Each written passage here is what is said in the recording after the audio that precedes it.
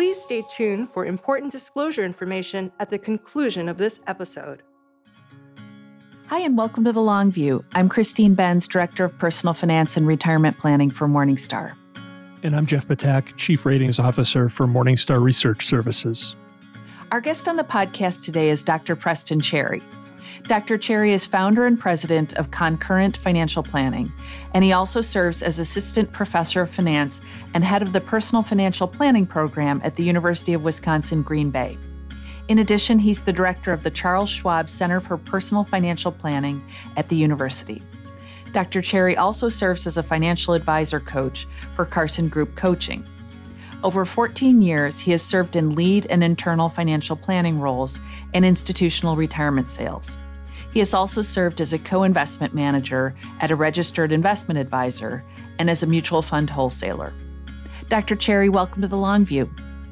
Thank you for having me, Christine. I really appreciate it. Well, we're excited to chat with you today. So we want to delve into your background. You've worked in several different capacities in the financial services industry during your career. You've been an investment wholesaler. You've also managed investment portfolios. And of course, you're a professor and a financial advisor today. So what were the pivotal events along the way that convinced you that you wanted to teach and practice financial planning as you do today? Well, I actually started out in planning first. I started out in planning coming out of master's school back in 2006. And really the pivotal moment came in undergrad. Way back in 2003, I have a mentor, and his name is Jan Jasper, actually. And he said, Preston, I think you'll like this personal finance thing. And I said, how so? And I really took to his teachings when I was at Prairie View. And his conversations resonated with me because he was talking about all the household topics that resonated in my household as a child. Because as a child, my parents talked to us about money, Christine. I was very fortunate to have those conversations. A lot of people are not privy to those. And we talked about money and life and situations that came up in our household. So when he was teaching personal finance at Prairie View, I lit up. I was like, wow. So he called me into his office and said, I think you may like this. So long story short, he knew some people at Texas Tech. And Texas Tech is, kind of like the mothership of financial planning in the academic world. And he took us to Texas Tech, introduced us to the program there. And then fast forward some more years, there was an opportunity to get a master's degree. And then I got into financial planning. And my first job was in financial planning after I graduated there. I started out in retail banking and tellering. But why all that's important is because, even when I was tellering, I listened to stories with people about their money. So I carried all that in to financial planning. And I think just being able to, connect my stories and experiences, hearing other people's stories and experiences, and then having a mentor connect all that together when I didn't even know financial planning was a thing.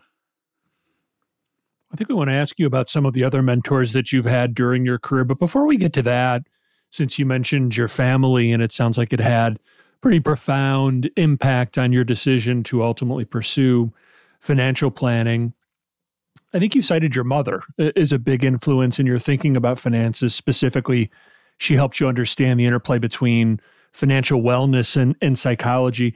Can you talk about that? Yes, I can. Thank you for asking. My parents, they played a big role in mine and my sister's development, and it's actually carrying over into my niece's world now. She's 14, and it goes real deep into how, household conversations can impact, generations. It was very intentional when my parents talked to my sister and I about life and about money. Before there was the the Brene Browning of emotions, shout out to Brene, but the words of vulnerability, right? Courage and bravery and all these words that these emotional almost taglines almost, which is very important. All right, intuition, all these. My mother gave me those, Jeff. She started off saying that you can talk to me about anything in life. You can come to me, be yourself. You can be vulnerable is another word, right? Um, and express yourself and let me know what's going on with you. You can be courageous. You can be open without shame or judgment. My mom was huge and still to this day is huge on those components. It was a gift to be able to have that in our household. And this is where I say that, people ask me why am I so passionate about, the financial psychology today and why I carry it in my practice, why I carry it in my life, and why it makes so much sense and why these stories and everything that comes out of me is so natural, it seems. Well, I was given a gift, from my mother, and it carried over. And it just so happens that these things have big words attached to them, like financial socialization and all these other academic-y words, so to speak. And I got kind of lucky in life that these things get to be aligned with one another, and I get to do them professionally. So, what was the context for her to discuss financial matters with you? And it sounds like both of your parents did that, but maybe you can give some examples of how you talked about those issues in your home as you were growing up. Sure. So it was almost a mode of survival. We were a young family. So my parents were young when they married. So 21 and 18, I believe. And so they had to make some intentional decisions. And actually, it's quite phenomenal, actually, that they did that at such a young age. And they made some intentional decisions in order to invest resources in us, human resources, which were giving us access to things like education and self worth, self value. So we grew up together as a family. My parents are now 44 years together, and they're relatively young, 65 and 63 now, I think. I'm 44. My mother's sister is 41, I believe. So we grew up together. So it was very important. We had to kind of roll and adapt. This phrase that's commonly used in our families, roll and adapt. They sat us down to give a specific example. Like in times like these, inflation and maybe even job loss, events in life, events. And not even just trial events, triumph events, gaining a new job, moving, so it's trial and triumph.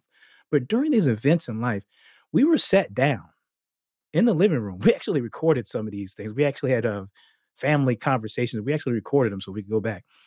But anyway, we had these conversations, setting expectations for what the next few months were going to be like, hearing us out. All right. How do you feel about that? They asked us, how do you feel? How are you feeling right now? Take the temperature. This is what we can do as a household. This is how it's going to affect our house for a little bit. We're going to have to make some adjustments. We're going to have to adjust our mindset. We're going to have to tighten our belts monetarily and also, with our minds a little bit. And then after this is what we're going to do next. We had those talks, family meetings. That's what I was coming up with. Family meetings. We had those talks. So it meaning money and life intertwined, and we had those talks of openness, and it really made a difference about setting the tone about how we are feeling now as a family and at that time, and what we're going to do to go forward. Who are some of the other mentors that influenced you in the path that you've ultimately taken professionally, as well as in educating others in financial matters? You mentioned your family and another important mentor who sort of set you on your path. Have there been others? Sure, sure. There's very rare occasions where there's bootstrap stories. Um, Even in the most under-resourced areas of life, there is someone or a group of people that invested things in an individual to help you get where you are. And there's people that have done that for me. And that's why I'm so passionate about reinvesting whatever I have in me into others as much as I can. So to answer your question specifically, obviously my parents, and there's actually a childhood friend of mine, his father walked my college application into the university that he was teaching at for many years. His name is Freddie Richards, Dr. Freddie Richards. And he talked about all the time about going to Prairie View. And I grew up in the suburbs, and he wanted me and a couple other of my friends to go to Prairie View. And he was like, I want y'all to go, I want one of you to go to Prairie View. And so he actually walked my college application down there. Then the quick story is my dad, I graduated from Prairie View, and Dr. Jasper was at the ceremony. And he said, okay, wow. My dad said, son, well, you made it. You graduated today. And Dr. Jesper said, well, no, Mr. Chair, we have a long way to go. Well, my dad said, well, I'm done. I'm done. So it's your job to take him where he needs to go after this.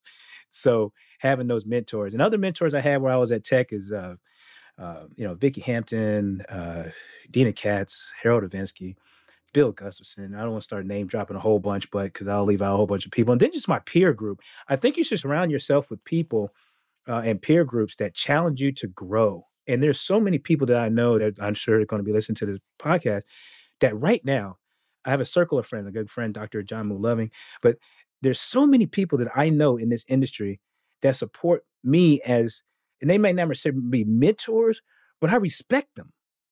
I can pick up the phone as friends and professional people that I admire. And I say, what are your thoughts on this? And I just, listen a little bit, and just say, how would you handle this situation? Or what is your expertise? I don't know everything, what's your expertise? So far as mentors is concerned, what's your peer group look like? And my peer group is full of people that are challenging me and offering me resources in order to make me better. So I keep those people around me. You know who you are if you're listening.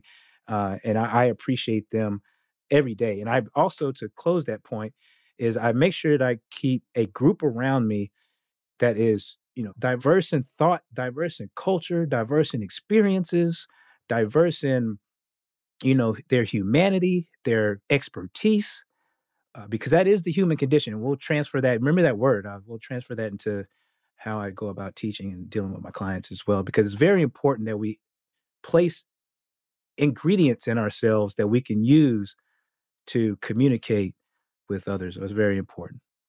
I want to pick up on your work teaching financial planning. You're a financial educator on multiple levels, both with your clients and then with the students that you work with. One question we've put to a number of our guests over the years is what works in financial education? Like what sinks in with people? Do you have any strategies that you've found really resonate in terms of inculcating financial concepts in your students? Absolutely. Absolutely. With students and clients, as far as how people learn and receive information, you have to connect, or at least this is what I've found works with individuals, is, you open up the heart, you open up the mind. You open up the heart, you open up the mind. And this is where leading with financial or just compassion, you don't have to say, well, no, I know we're dealing with money, but money lives, but just in life and just dealing with people in general is leading with compassion. If people are, feel that they're in a trusted space, they're in a good environment, and they are, heard, valued, seen, belonged, they are encouraged and empowered to share their story. All right. All of that builds a good environment. All that is compassion. And I found that when there is a willingness to create an environment like that, then this is where the learning begins. That's where people can get learned. If I could do a slang term, learned, you can get your learn on at this point because people want to be informed, want to be educated. And I have clients all the time, I have students all the time, people all the time. They say, I want to learn. Could you share more information on that? And I had a client here recently. Can you educate me on that? All right. I want information as a consumer, as a person that wants to continue learning. All right. I want to be educated. I want to be informed. I want to learn. However, there's a stage before that. I also want to be known as a person. I want to be heard. I want to be belonged. I want my unique experiences to go into what you're about to tell me or share with me. And so the initial stage of compassion and learning and having the willingness to learn about an individual creates that stage for education and learning. And then connecting, if I could continue with that, is experiential learning. What does that mean? Well, yeah, create some excitement in it. I mean, out of the textbook, okay, cool, or out of the reading something online to a person or something, that's not exciting. All right. Exchange swap stories. People want to hear a little bit of something. Why do I want to listen to you? It has to resonate with someone. So if you could share some vulnerability, share an experience that you had, and then somebody says, okay, yeah, I can resonate with that. And then they'll share a story and they're like, oh, okay, yes, that too. All right. That's how I connect. If somebody can connect with not only you as the counterpart, but also connect with their life. So make it real life. Make any type of information or education or as a real life. If somebody can connect with their real life, then they're more open and receptive to saying, okay, I'm willing to learn beyond what I came here with and receive it. So, yeah. Can you give some examples of how those principles you just outlined inform the financial planning program that you had up at the University of Wisconsin, Green Bay? I would imagine that some of those principles have been infused in various ways into the work that students are doing as part of their curriculum. So can you maybe give a few examples of how that's so? Sure. So we are about to launch the Charles Schwab Foundation Center for Financial Wellness and at the University of Wisconsin, Green Bay. And the reason why I mentioned that center is that one of the services in that center is peer-to-peer counseling. Now, this program has been done in other universities. And what it is that for those students that are in the financial planning program and they're pursuing the profession, this is what they want to do, and this is what they want to do with their lives. They're actually learning the curriculum in class and they're, pursuing the life. They get to use that or utilize their skill sets and pass that on to the students across campus. And the students get to sign up for, small sessions, 50-minute sessions, coaching sessions, and it's a peer-to-peer coaching session, maybe on spending plan, maybe on employee benefits, this, that, and the other. Here's the second thing. Is also we have a personal finance class that's open to all the students across the campus. And why is this important? It's important because if you can get individuals to connect with their own lives, their personal finances with their own lives, then they're more apt to, engage further and not only receive the information, but be actionable on it. So just becoming aware of, money information, money resources, and also being in a place, going back to being in a place that you're belonged, heard, and valued, and you won't be shamed or judged. And we're talking about passing on information in a confidential manner and all this. Then it increases your probability of being well-being. This also works with clients across, or just people, in general, when they are deciding to accept or are willing to go down the path of, hey, I want to increase my money journey. And this is across all socioeconomic statuses, by the way. If you can get individuals, or if you can encourage, not get, but encourage individuals to connect with their own journey. And we ask specifically about students, but it also works with people, then they're more probable of engaging with their journey and accepting the information and becoming more well. So I wanted to ask about diversity in the financial planning industry. I assume that is an issue that you're attuned to, and that industry does like to point to the fact that it's becoming a more diverse profession. But when you look at the data, you can see that it still has a long way to go, where you've got just 2% of CFPs who are Black and about 25% who are women. So what do you see as the key reasons, when you think about it, that contribute to this lack of diversity in the profession? Well, I think that people need to understand, particularly when it comes to, the non-majority. I don't like minority or any other term. I like for those in the non-majority, I want people to believe is the key word, that this profession is for them. it is for them. And I know there's maybe a trust factor that's been there for a while. And there's been some experiences that have been had, where people have been trying to get into the industry and are in the industry. And then there's been some bad experiences. And then even just on the consumer side, to where, they've tried to attain some services and there's been mistrust there. And all those are valid. They're valid.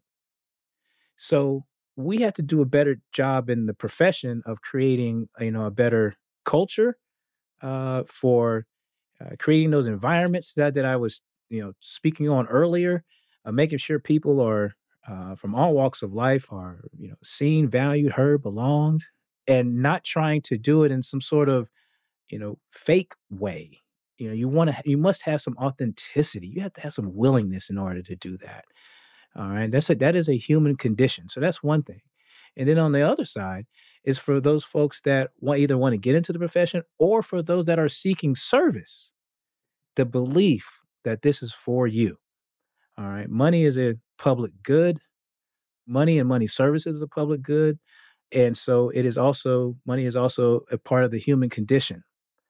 So believing that you deserve good service, a good career, either side of that, and that there are champions. There are champions, whether you're a consumer or whether you're trying to pursue the profession, here for you. So two things. One, these services are for you. This career is for you. Money is for you. Okay.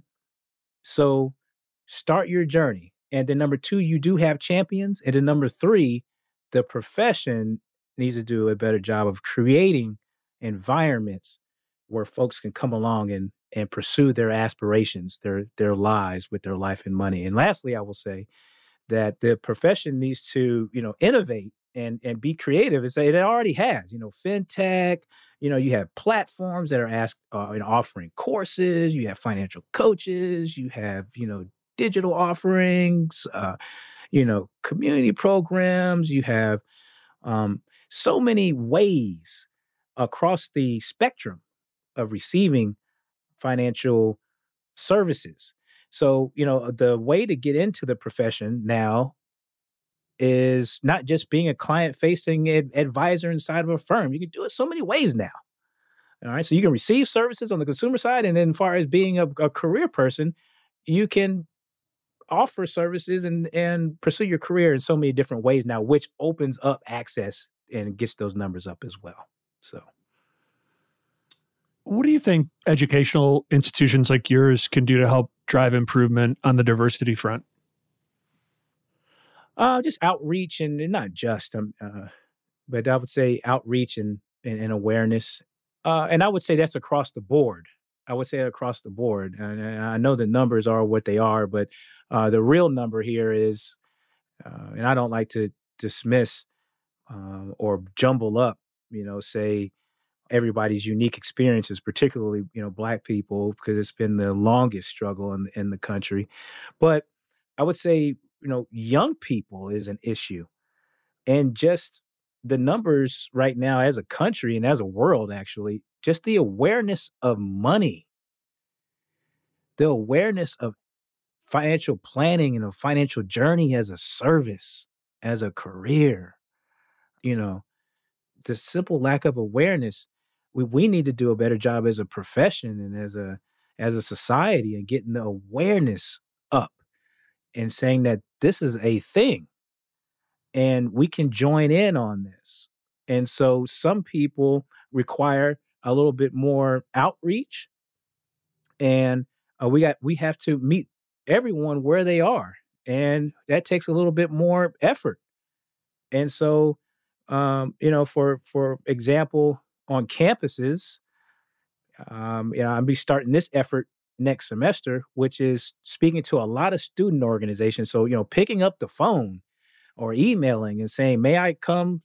Can our student association, our financial planning student association, can't we come speak to your student organization? And there's all type of student organizations on campus from all walks of life. So, you have, this culture, student organization, you have this religious organization, you have this experience, you have this gender organization, you have this artistic organization, you have this whatever. All right. But that takes effort. That takes willingness. If you don't have any willingness or effort, then then you're going to come up short. All right.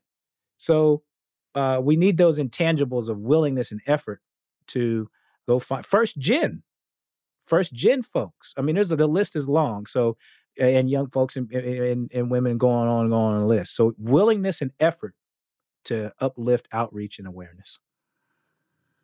So I wanted to switch over to discuss your financial planning practice because you wear two hats. You're a practicing financial planner and then you're also a professor. So with your financial planning practice, concurrent financial planning, what was your thinking in starting up your own firm versus working with an established RIA or something like that? Yeah, great question. So somebody gave me the term, and there's so many others out there, but I forgot who came up with this term. It's not mine, but somebody said, you know, Dr. Cherry, you're a pracademic, and I was like, what epidemic? What is that? I thought I had a new disease or something, but a pracademic. So I never wanted when I became an academic, I never wanted to leave the practice of financial planning. So I'm glad I get to do both things and also speak. Um, as far as opening up the practice, I wanted to create a philosophy that I could communicate well to the people that I serve, and many people that are going down the road and picking up their RIA practices have similar thought processes.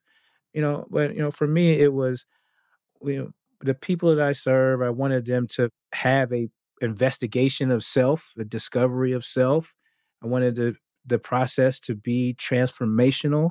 I I had in a life many life experiences myself, and I knew life and money could be and can be transformational by, defining your aspirations, defining what you don't want to do anymore to what you do want to do and living an aspirational life, being courageous in that. And it was just a philosophical choice and being able to communicate that to others and allow others to go along their self discovery path. And I can help them as a guide, align their life and money. Like the term is for the firm is life money balance. Let your life lead your money. And where that came from is that there were periods in my life to where my life wasn't leading my money was leading my life because I was pouring the money down a rabbit hole that was endless because there was no definition of where I wanted it to go as far as my life was concerned. I was leaving opportunities on the table, just no direction. That didn't feel very good, Christine and Jeff. It just didn't feel very good. So when I reversed it and I had this kind of like moment, I was like, okay, here's where I want my life to go. Here's what I don't want to do. And here's what I do want to do. And that started defining the philosophy of the firm. And so therein lies the energy for it. Another thing is that I had some experiences at other firms that where, I just had outgrown them. And then also too, there was a ceiling. I was like, yeah, we could do something different. This is what I'm talking about, as far as just career changes or anybody wants to get in the profession. You got to be innovative and fresh, or then you're going to have talent that leaves. Now, there was during that time where I was telling you where I was kind of hitting the ceiling. I was hitting the ceiling for a couple of things. There was a couple of self-destructive things I was doing, but I was still performing in what I was doing. But also too, a lot of that was the places that I was at was unfulfilling. They were unfulfilling. There was no career path. There was no trust. There was no period of belonging. There was no nothing, So there was no other choice but to branch out and do my own thing, right? So the firm is let's see, 18, 19, 20, 21, 25 years going on in, and it's about to hit probably a growth period that I'm excited about. So all of those type of things created the firm. But I would just say the biggest driver was a life trigger that I was like, I want someone to experience what I experienced with this this transformational, life-altering experience of aspiration. You can do it too. And once that philosophy kicked in, I was like, just want to pass on the glory. That's it. One trend in the financial planning space is for planners to focus on a specific niche. Doctors, for example, or women in technology. There's a lot of different niches. Have you targeted a niche or two for Concurrent? Niches are a double-edged sword for me. I know I'm going to raise some hairs for this one. People are like, you got to have a niche. You got to have a niche, niche, potato, potato. For niches, they can give and take. They can, they giveth and they taketh as well. My probably wheelhouse is Generation X. And ironically, Generation X has been passed over for some reason. I don't know.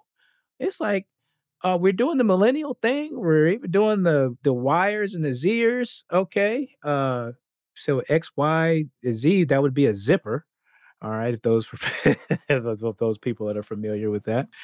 My students, they clown me all the time because I'm laughing at my own jokes. But I'm like, you gotta know what an XYZ zipper is. But anyway, I digress. But the X generation is passed over all the time. And so we got the boomers that pay attention to, but the Xers right now, the wealth from the boomers got to pass through the Xers before they get to the other generations, number one. Number two, they're in their growth mode right now. As far as life is concerned, you got to live life now. They're in the sandwich generation. They have grown kids and, they have twilight parents. So there's so much going on there. Why are they ignored? So I enjoy working with the Gen X crowd, and they also laugh at my jokes. We have cultural references that we can get along with and everything like that, which is cool because they we have a level of understanding. We communicate. You have to create an environment, and that's what niches are anyway, too. As far as those that create niches like traveling. I know there's a fellow on Twitter that does tattoo artists. You got people that hike. You got people that first generation. You got people that, the list is endless. Gaming. I know a person that concentrates on people that does board games. It's incredible. So you just want to create an environment to where you can best work with people and people can work well with you, because it goes all back to that thing about being comfortable and creating an environment where you feel valued, belong, heard, and all that, so you can get to doing the work, as Miss Lizetta Rainey Braxton would say. So in addition to having a lot of clients who are Xers, you have also said that you have a fair number of clients who are small business owners, and it sounds like you specifically aim to work with some of those folks.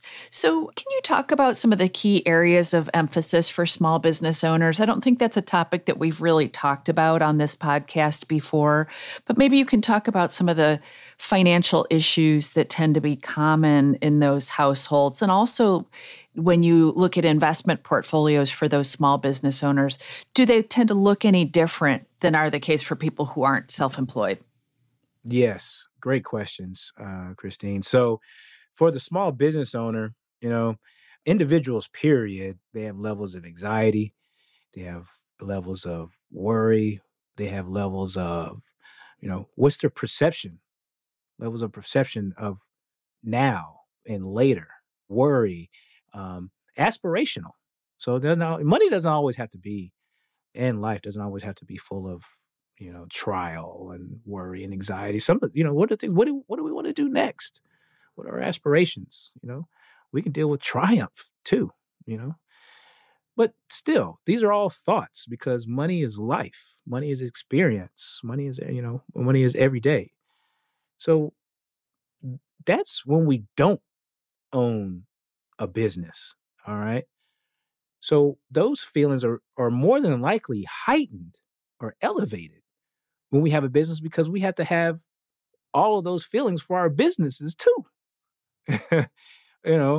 How is the economy and affecting our business? What's the market cycles of our business? What is our next cycle, our next innovation, our next supply decision, our capital decision?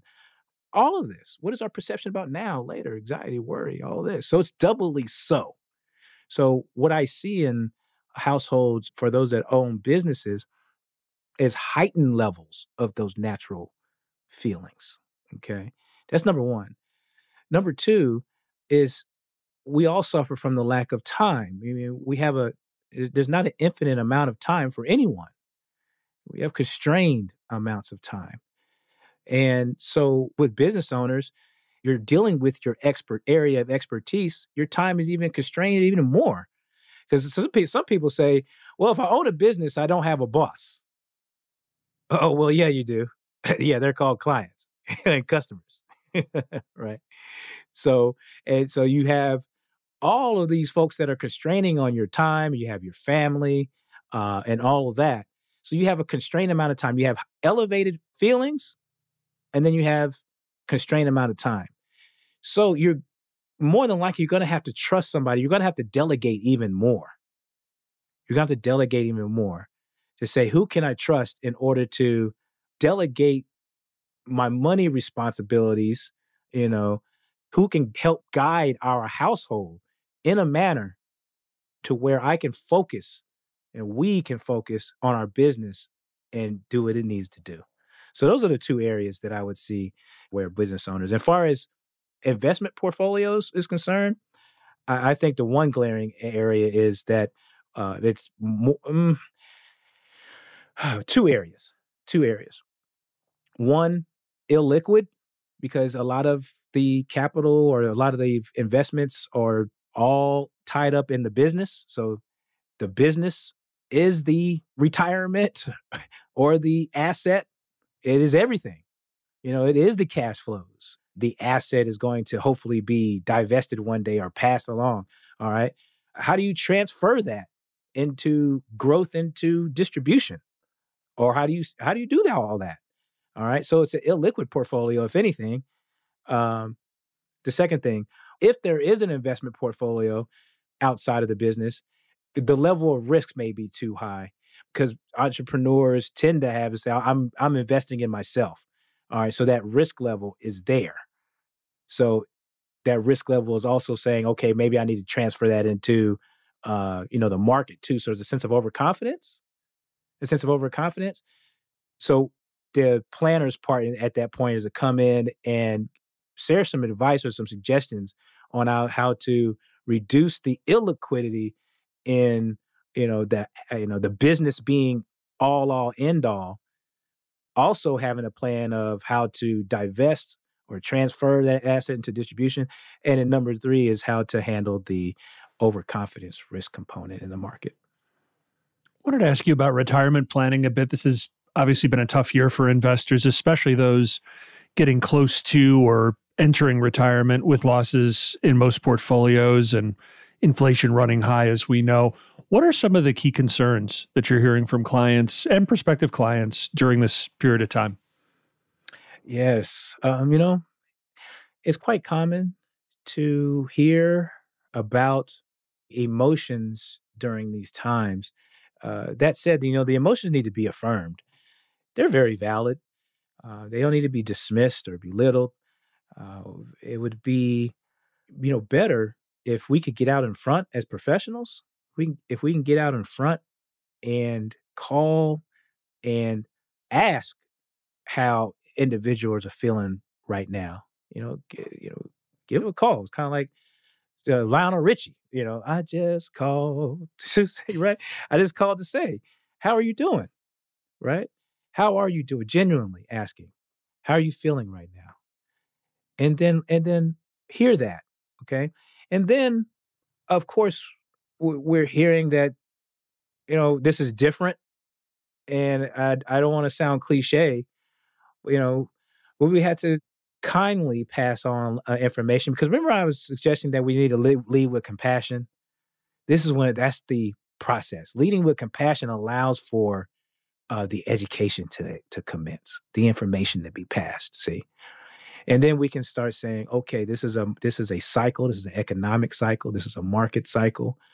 This has happened before, and now just because it happened before doesn't mean that the person that's feeling it doesn't dismiss their feelings, but we can say, we have set up your plan in order to weather instances like this. And this is where setting up expectation during the planning process helps a lot. All right. So when you're at the beginning with clients at the beginning, or if you have long-term clients or during those meetings, you're saying, oh, okay, when we're setting up your plan or we're going through your plan, when these events occur, all right, we're pre-planning for these type of events. So you get to say, okay, I understand you're having these feelings. I appreciate you sharing. And for those uncertain events, it's happening right now. The things that you just shared with me right now, that's that uncertainty that we were discussing a few months ago or a year ago. Your feelings are valid, but we actually inserted a smoother in here. And here it is. Here's how we planned for that. So for right now, we have a 6-month cushion for you. We have a 9-month cushion. We have a 12-month, whatever it may be. So we don't have to draw down on the market. And this is why we strategize the way we did. And when that information is communicated, because the previous step, one, the expectation was set a while back. Then number two, we led with compassion because we heard what they said, how they felt and validated it and affirmed it. Then number three, we got to say, okay, this is what we put in place. And then we get to educate and inform about what's going on in the market and in the economic cycle today, and then how we're going to go forward. So feelings are pretty much the same. All right. They affect individuals different because you got different life cycles, you got different everything because individuals are unique. But the feelings of worry, is it different? Where are we going to go? How are we going to deal with it? This, that, and the other, those tend to be consistent. How you, as a professional, hear and handle those areas transfer to how the household is going to handle those areas. And hopefully your process is in order to where you're able to help people calm the storm and not be panic in the storm. You've talked about how one of the central issues in helping people with their financial lives is that they have trouble empathizing with and prioritizing their future selves. And this is a topic that we've discussed with other guests. We had Hal Hirschfield on the podcast last summer. He's at UCLA and has looked a lot at this issue. So when you work with clients, how do you help them do that, where they're able to see into the future and empathize and think about their future selves? Mm-hmm. Yeah, so I love Hirschfield. When you're looking in that mirror and you see a complete stranger when you're dealing with money, I'm like, oh my goodness. I said, have you seen the movie Back to the Future? And I was like, oh my God. I think it's time for a remake. So many things are remakes now. And so I'll date myself and say Back to the Future. And people say, Dr. Cherry, or at least my students, they're like, what is that? I say, that's why I work in Gen Extras now, because everybody knows what Back to the Future is. So anyway, the movie studios, if you're listening, let's do a remake. All right. So, but people are not connected with themselves and for the future. So how I like doing that is to walk people through an arc of connection.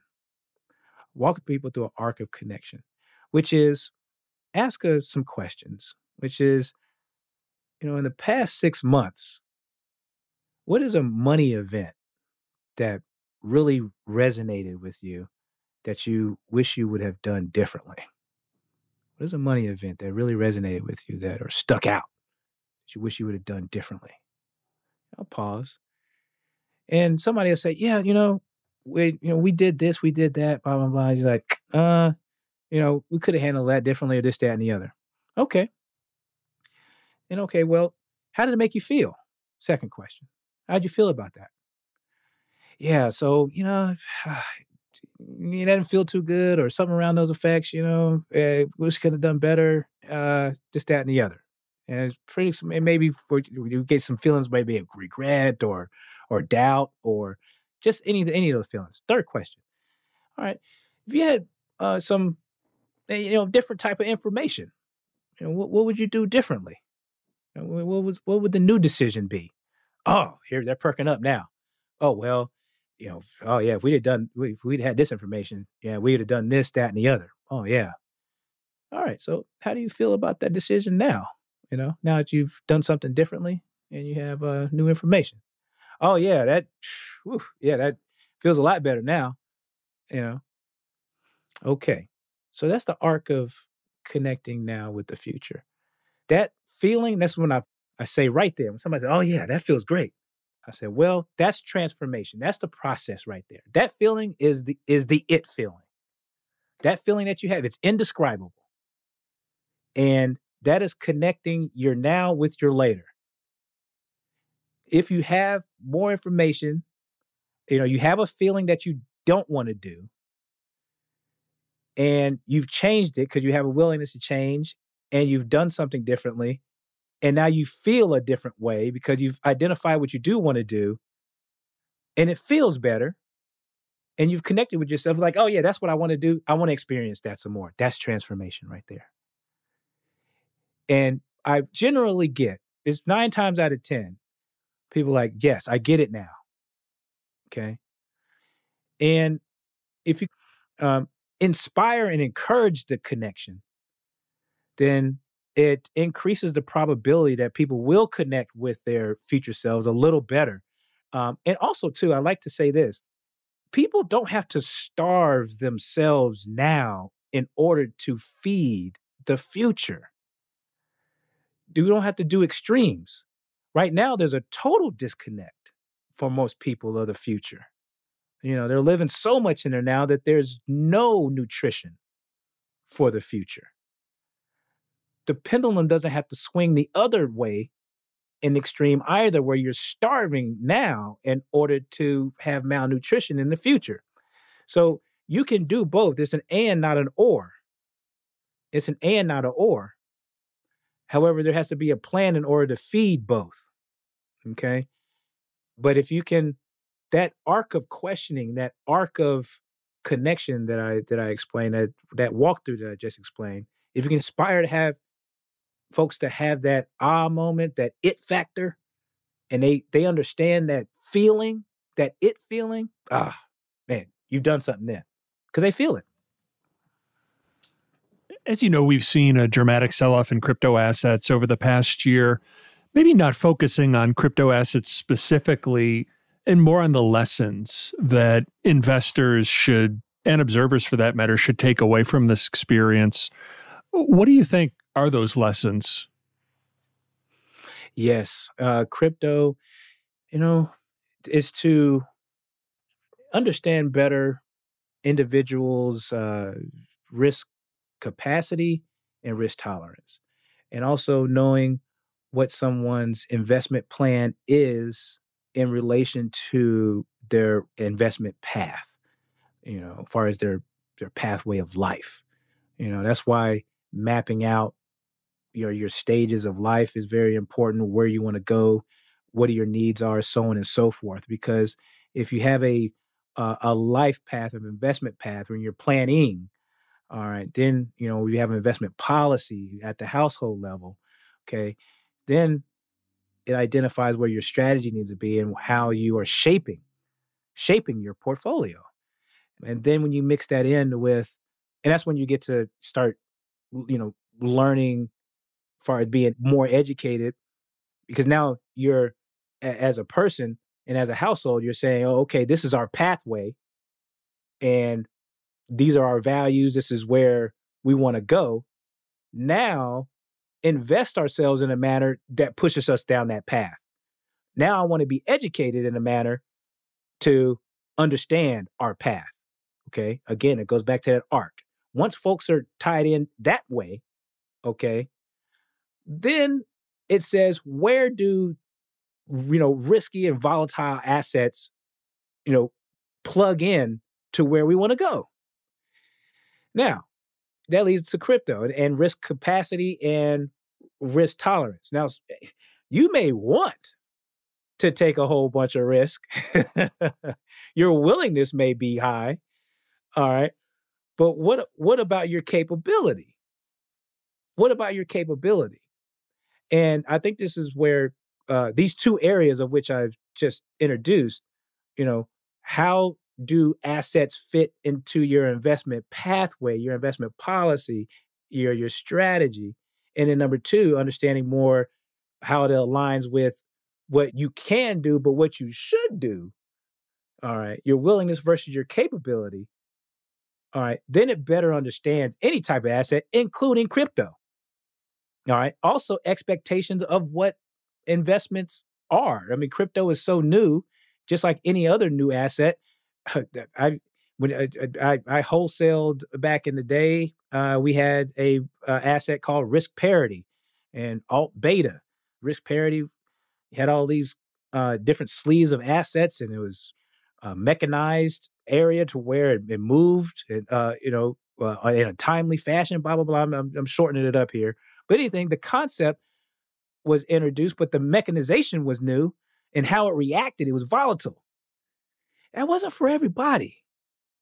All right. And then according to someone's pathway and someone's understanding someone's, portfolio pathway, and also the capacity and also tolerance, all of that weaved together, that pretty much understood that that solution probably only needed to be 5% in someone's portfolio. Okay. This is where we are with crypto, is putting all of that, that story of which I just shared again. When we get to the point to where someone is able to be open to receiving the information and the education of what crypto is and the whole aspect of it, what it is now, the beginnings of it, the volatilization of it, this, that, and the other, etc. It's like, okay, I could try crypto. All right, but where does it need to be positioned? Where does it belong in my pathway, my investment pathway, this, that, and the other? And what's the expectation? Is 300%? Is that a realistic expectation? Is 200% a real expectation? No, that is not. Okay.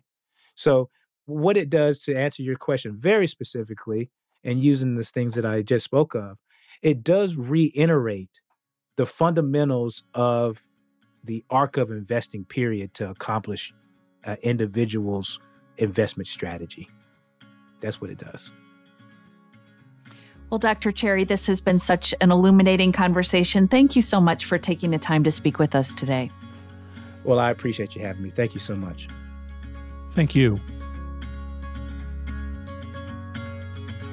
Thank you for joining us on The Long View. If you could, please take a moment to subscribe to and rate the podcast on Apple, Spotify, or wherever you get your podcasts. You can follow us on Twitter at Christine_Benz.